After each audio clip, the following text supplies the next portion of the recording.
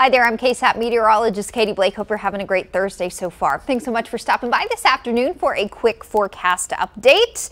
With some sun, we'll warm into the mid to upper 70s today. If you're south of Highway 90, look for a high in the low 80s. You may notice the humidity a little bit more this afternoon, but it won't be too uncomfortable. Mostly clear skies through about 7 p.m. through about sunset, and then we'll bring in some clouds late tonight through the overnight hours and look for another gray, damp start to the day on Friday. And actually for the next 3 days, our mornings will feature some low clouds, patchy fog, and drizzle.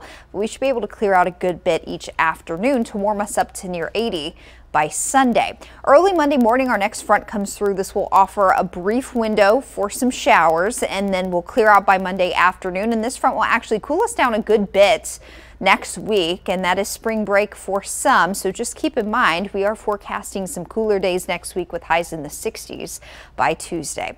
Of course, we'll keep you updated in the meantime. Enjoy the rest of your Thursday. Be sure to check in with Adam Caskey this evening on the news at 5 and again at 6 for the very latest forecast.